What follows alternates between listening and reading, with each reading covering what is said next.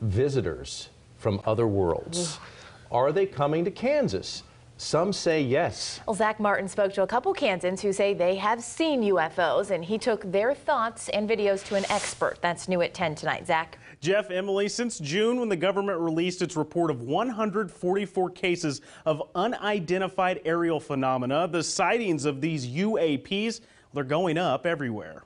If the Department of Defense is willing to confirm that that happened, I think perhaps people see it as an avenue towards, well, maybe my story is true too. Nick Adanasio works at a space museum, but in his free time, he's a UFO enthusiast. We don't know how many galaxies there are in our entire universe. And so if each one of those has hundreds of billions of stars, and each one of those stars might host a couple of planets, there's so much that could be out there. Earlier this week, KSN was sent this video from viewer Jackie Espinoza showing a weird object flying through the sky. And it was right outside my house, and we were driving home, and my husband was like, "What is that?"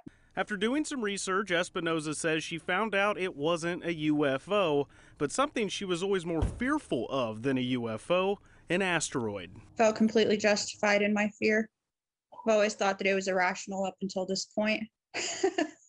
Last May, around the time of a lunar eclipse, assistant kitchen manager at Norton's Brewing, Farley Charwell, says he saw this object floating in the sky. And then when I zoomed in, I was like, oh, it's probably a helicopter. And I zoomed in, and it was like a weird, like fan-looking thing. I don't know how to explain it. Like has like spikes out the side of it. Charwell says no one has been able to convince him yet that it's something other than a UFO.